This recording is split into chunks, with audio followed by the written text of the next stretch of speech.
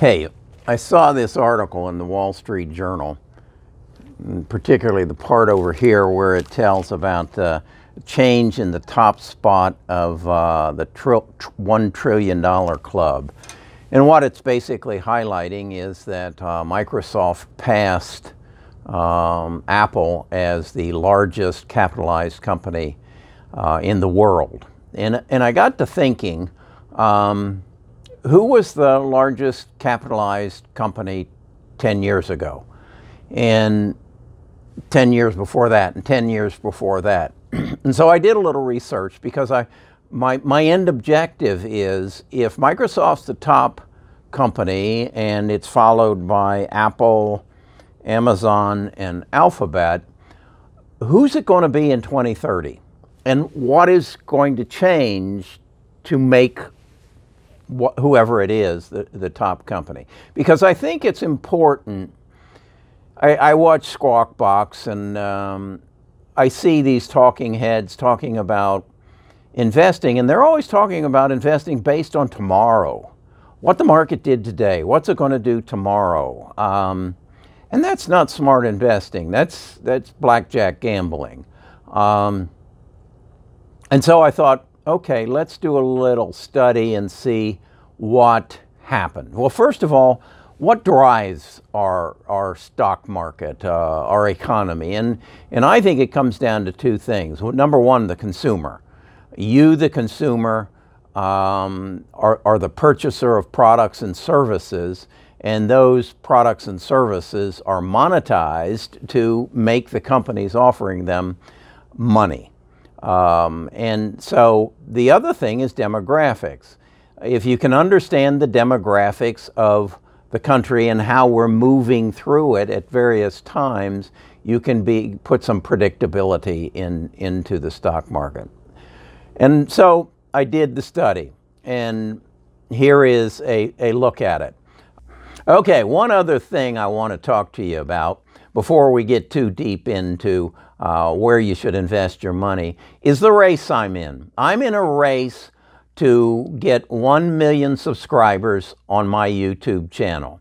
Now there are, I believe it's something like 31 million YouTube channels, and 1,600 of them have 1 million subscribers. Now most of those people have been involved in YouTube for over 10, 15 years. I don't have 10 or 15 years, so my race has to be involved. So I'm asking you, if you haven't subscribed to my channel, please hit the subscribe button, hit the like button, and help me get more, help the algorithm on YouTube. Then if you are subscribed already, get your grandmother subscribed to the station, or your parents, or your children, because I think the things I'm going to be telling you, whether it be about real estate or investing, are going to be beneficial. So do that for me, and I'll keep sharing my knowledge with you. Okay, now let's get on to the subject at hand. I started with 1980.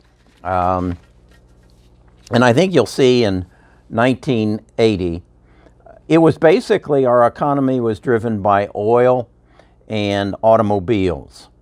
At this point, the boomers were aged 16 to 34.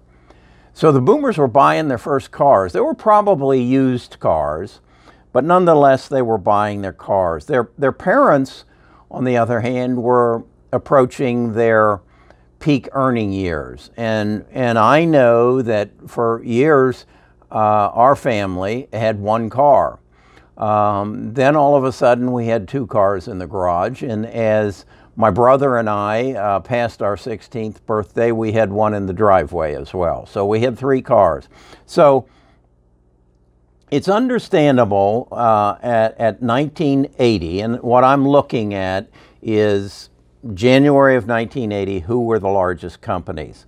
And as I say, you can see that they're driven by oil, and with companies like General Motors and Ford. Those are the auto. Texaco, Chevron, Gulf. General Electric, I think that's probably there because my parents were buying appliances. And Amoco, another oil company. Then we go one decade ahead to 1990. And here again, we see that some of the companies from 1980 moved forward, such as General Motors, Ford, Exxon. IBM was yes, that was a move forward. General Electric, Mobil, and Texaco. The newcomers were Chrysler, DuPont, and Ultra. Ultra was Philip Morris. It's a tobacco company. If you watch any movies from the 90s, you see that everybody smokes.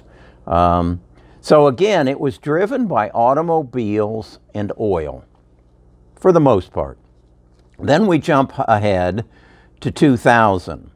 Again, General Electric moves to the top. Cisco is the first appearance. That's, of course, the advancement of the computer industry. And then we have Exxon. Pfizer, the only thing I can think about for Pfizer was Viagra.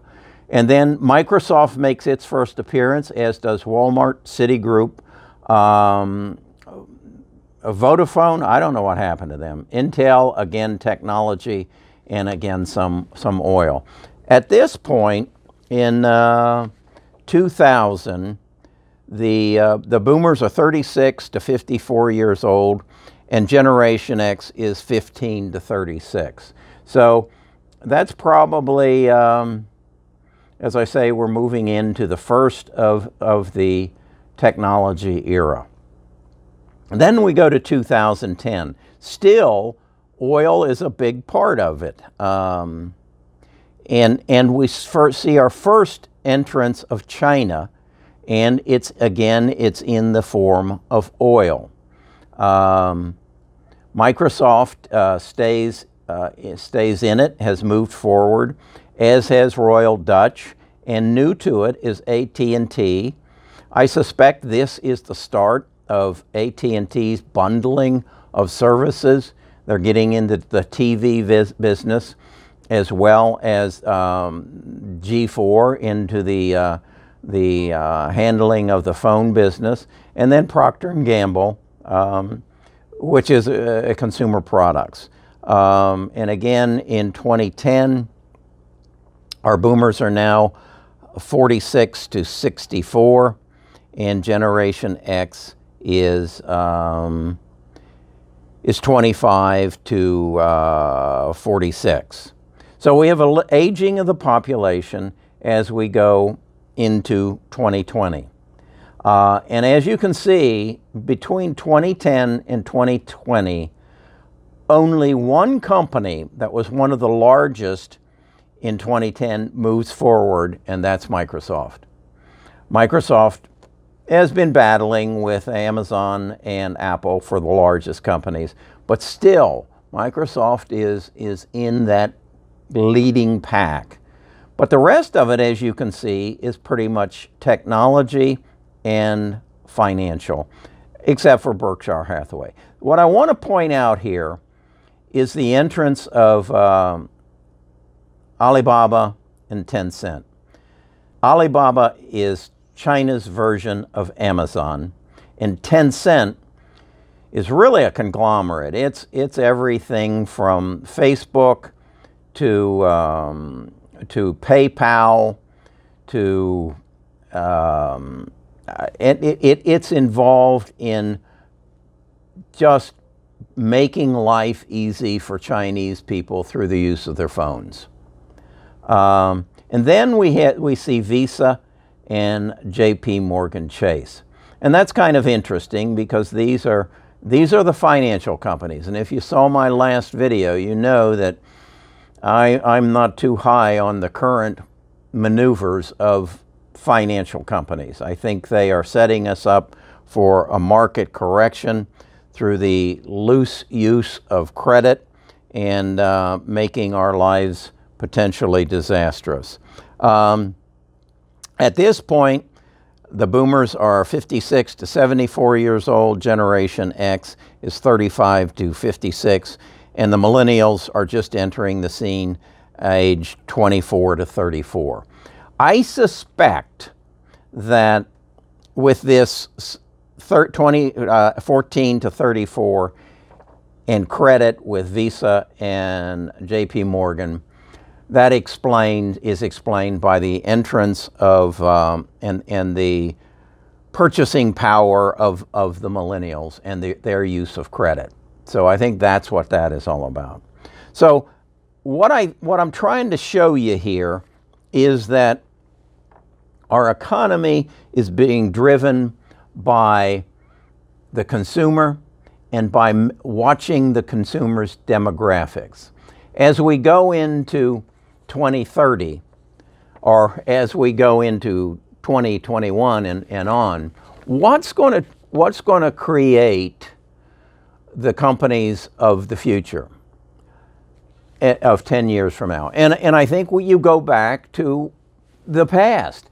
It's demographics and it's the consumer. Well, the first thing you need to recognize is that the United States, as you can see, has dominated this large company category for the last 50 years, but now China's coming into the picture.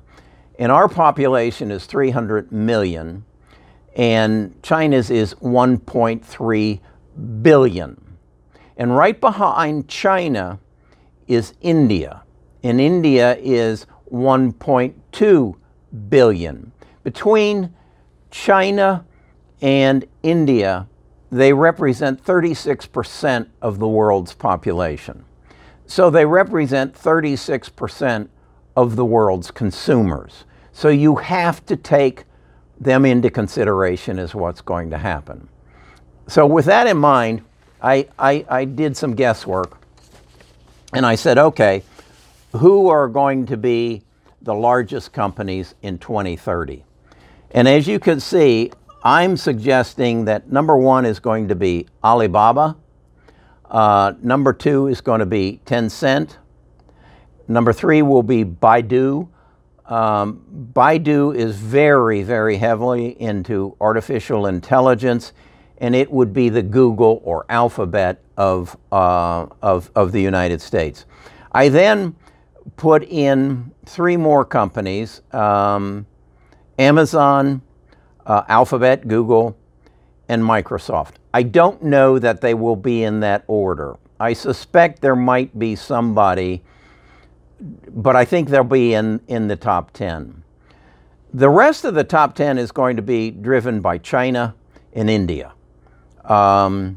Artificial intelligence, machine learning, big data, and autonomous automobiles. At this point, I want to ask you to do yourself a favor and go down into the description and find the book link that I have put in there to The Big Nine, written by Amy Webb. This is going to give you her take on the 9 biggest companies, and they are some of those that I have just listed as the 2030s. And how they're going to be driven by artificial intelligence and machine learning, and how she thinks, and she's a futurist, and I really think she's good at what she does, and how they're going to change your life. So I want you to read that. And then the second book that I want you to consider is entitled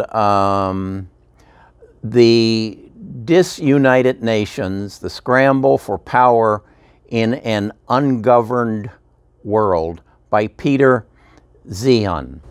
Peter's also the author of the book of The Accidental Superpower, which I've been recommending for months now.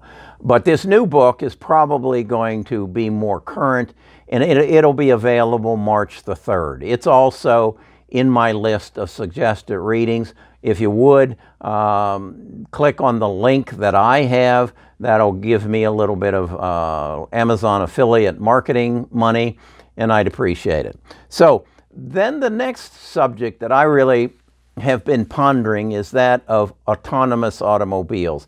Because I looked at this of the 80s and the 90s and the dominance of General Motors and Ford Motor and the oil companies. And so I'm saying the automobile is still going to be around. It's just going to be different, and it will be a major part of our economy. So how is it going to be different? Well, we know what Tesla is. It's an upscale electric automobile that is already getting into the autonomous field, which will expand dramatically over the next 3 to 5 years as 5G becomes more prevalent. So I got to thinking, okay, how is this going to affect my life? And how would I get involved with an autonomous automobile? Well, I think, first of all, the government is going to give me an incentive to get rid of my internal combustion engine for 2 reasons. One, it's a pollutant, and number 2, it's dangerous. 95% of all accidents occur on the highway are occurred by driver error. So if they can get me out from behind the driver's seat, a whole lot more of us are going to live. So I think there'll be incentives to get me out of my car. The other thing that I think is going to happen is my wife has a car that we don't make any payments on it. In fact, I think she brags to me it's about 15 years old. She only drives about 6,000 miles a year. Yet that car cost us in license plates, in maintenance, in gasoline consumption.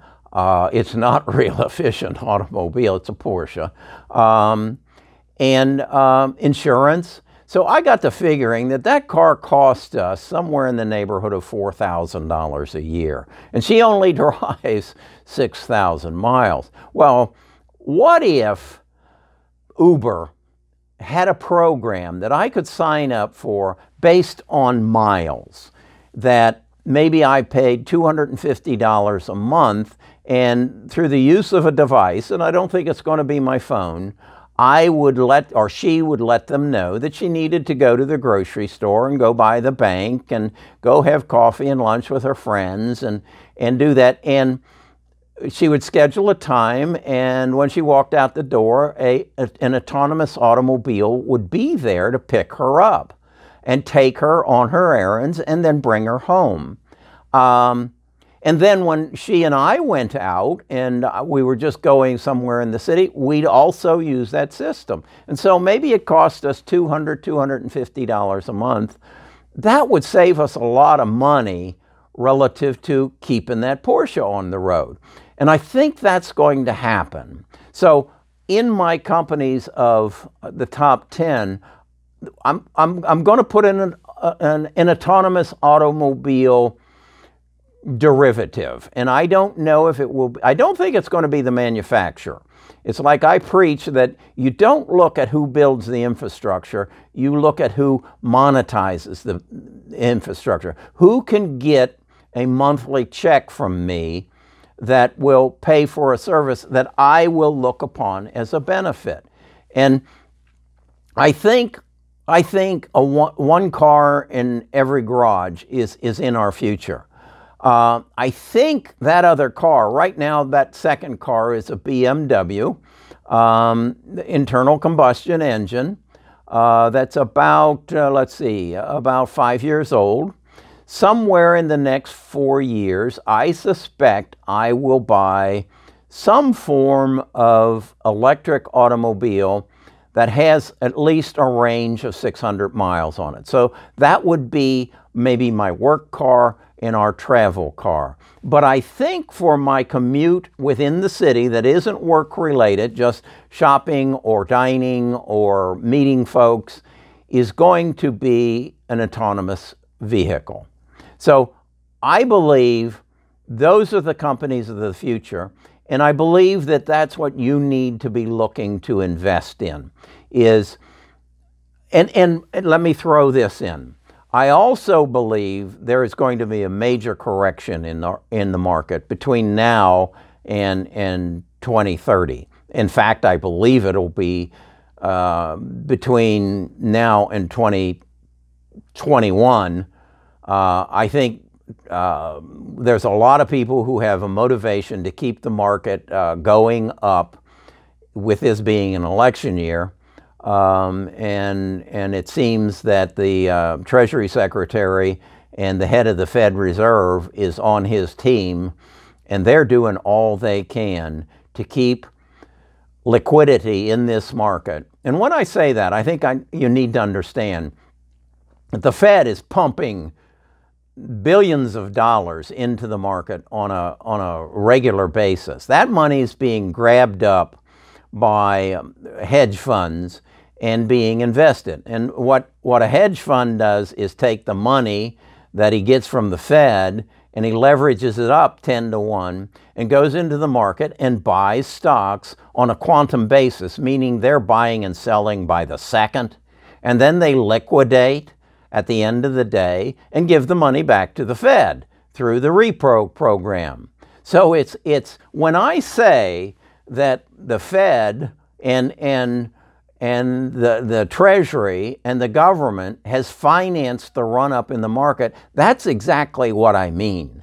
On a daily basis, they're pumping money into the market, putting it into the hands of the hedge funds who do 85% of the trades every day, and they're just pushing this thing higher until that comes to an end. And what's going to bring that to an end is another banking crisis. For some reason, and it could be China, their markets fail in lieu of the other problems they got going on right now. You could see the toilet flush in China. China no longer is buying our treasuries, no longer is buying our debt, and this whole thing tumbles. But it will tumble. And so my direction to you is, when it tumbles, invest for 2030. Take that list I showed you, and that's what you should invest in. And watch this automobile thing. There's going to be a huge opportunity. Somebody is going to get a monthly check from you that's going to give you an incentive to get that one car out of your garage, maybe even two.